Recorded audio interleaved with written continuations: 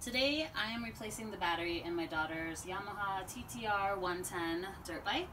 The battery is under this cover here. Want to come closer? There's two 10mm bolts here and here to pop out. And this guy also has a little like push pin clip. So the hold down strap for the battery is just this rubber strap that's got a little clip on the top that slides over a hook. So to get that out, then you can wiggle the battery out. To disconnect the battery, you just press the center tab here and slide the connector off.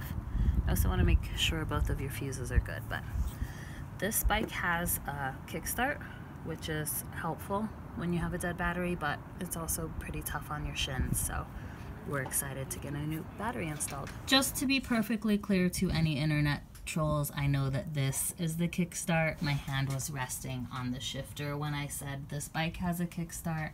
Pretty sure we know how this works, but I know how people love to leave nasty comments. Thanks. So our battery had this little sleeve on it. Put that around the new one.